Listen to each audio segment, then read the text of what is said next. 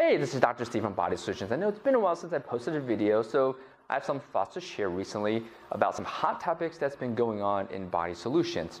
Right, so some hot topics, we've had seminars about happiness. You know, Aleem was a guest that came from Austin, Texas, that kind of mapped out what is happiness for people, what is the blueprint for your internal happiness. So I figured in this video we'll talk about some happiness tips.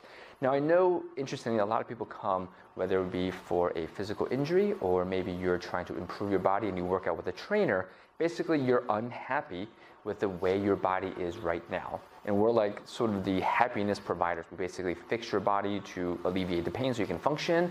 We can also help you lose body fat so you feel better. But ultimately, I want to talk about how do you accomplish that and keep that happiness and keep the feeling of being satisfied with your body. And ultimately, that has to do with your mindset. And so it's interesting, like we're in the business of changing bodies, but we're also in the business of making you happy with your body now.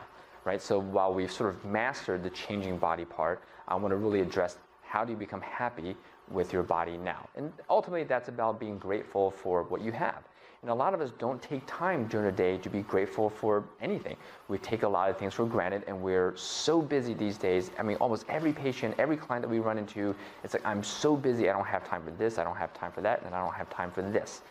And what I recommend that you do is on a daily basis, you can wake up and just think about, and especially if you can, write down a few things that you are grateful for.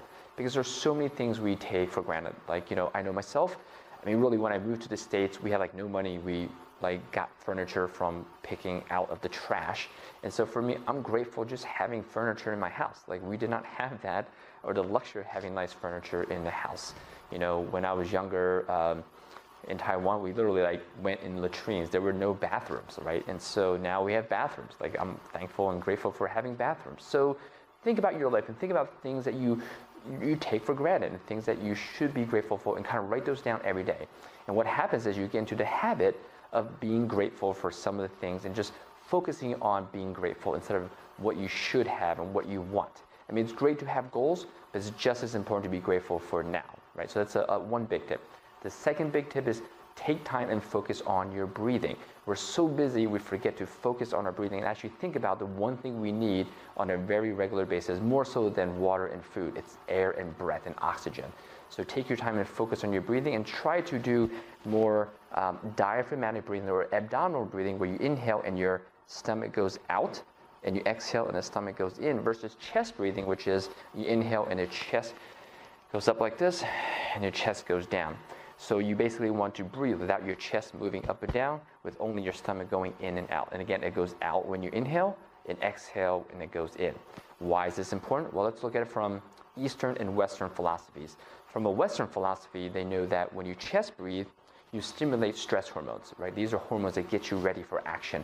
While that's great if you're, you know, in sports or if you're being chased by a lion, not good if you're just kind of sitting around doing things, because these constant release of these stress hormones overrides the normal chemical process of your body. It basically changes and throws off and disrupts the chemical process of your body, and that leads to disease, illness, not feeling good.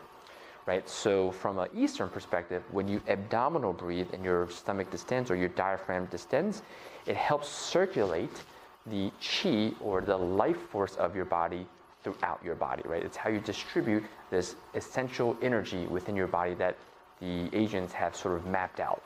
And it's actually been proven by French scientists that it actually does exist in our body, right? And so I want you to follow those two tips. Be grateful, and then of course focus on your breathing on a regular basis, and be happier.